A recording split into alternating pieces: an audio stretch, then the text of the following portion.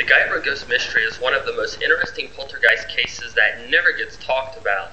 Having taken place 100 years ago, the case has a lot of interesting aspects, and there's even a lost film that was made about the case. Today, let's take a look at the Guyra ghost mystery.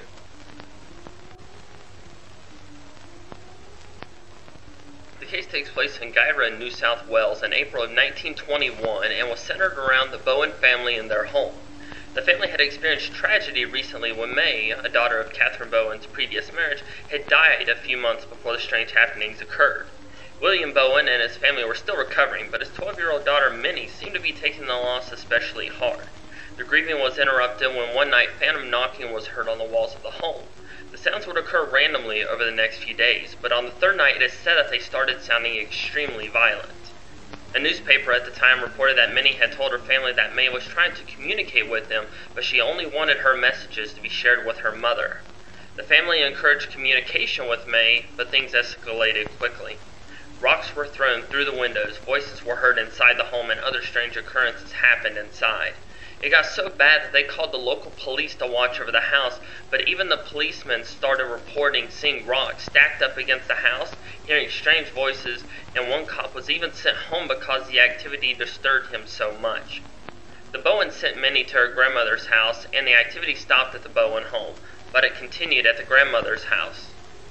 At this point, the whole town was trying to help the family solve the mystery, and they too started reporting paranormal activity around the town.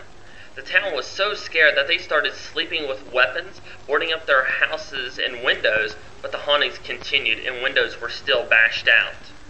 In late April, a man by the name of Harry J. Moores, who was known to be a good paranormal investigator and was a friend of Sir Arthur Conan Doyle, stopped by to investigate the hauntings. He would later tell a newspaper that he found the town hosting endless vigils to try and please the spirits, and he was convinced a poltergeist was at play here. At this point, the townspeople were getting mad at the Bowens because they felt that they were the cause of all the problems in the town, and the blame was especially forced on young Minnie, who seemed to be the only one who could communicate with the spirits. A few weeks after Minnie was brought back home from her grandmother's house, the activity simply stopped. Nothing else was ever reported, and life slowly returned to normal.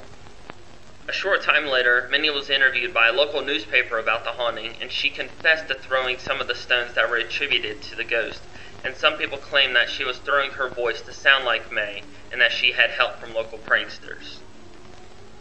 So this is a very interesting case that I honestly didn't know existed till a few days ago.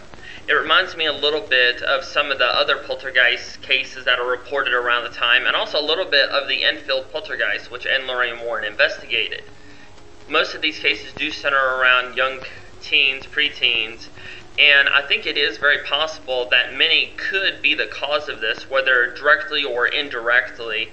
It was even theorized by Moores to the Sunday Times, a newspaper in the area, that she was a conduit, and that either she was faking it herself, or that the spirits were channeling through her, because she was the only one that saw interest in them at first, when no one else believed them. Regardless of what the truth of this legend is, it is still really interesting to read about, because even though there is an explanation somewhat for it, all of the activity that was reported has not been explained.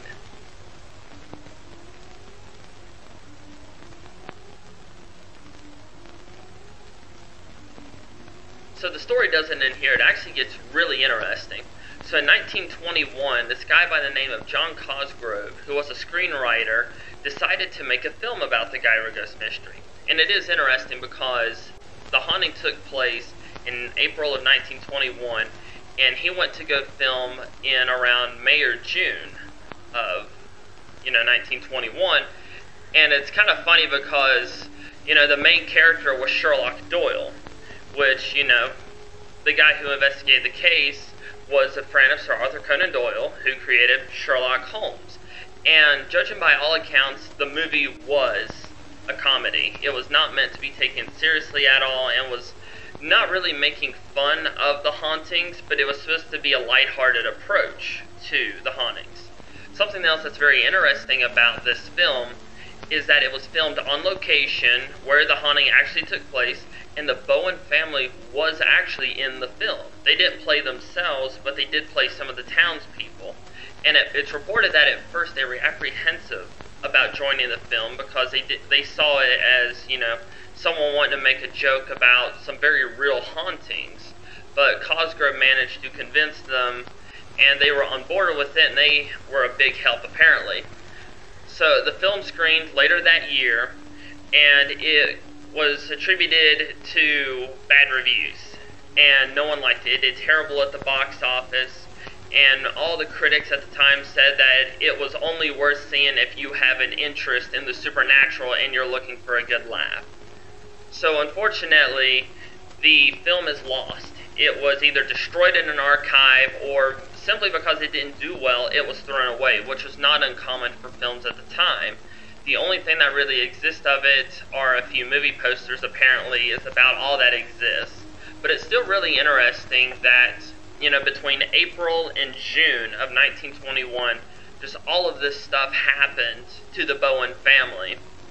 And it's got an interesting beginning, and it is kind of sad that, the film was a comedy and didn't take their story very seriously.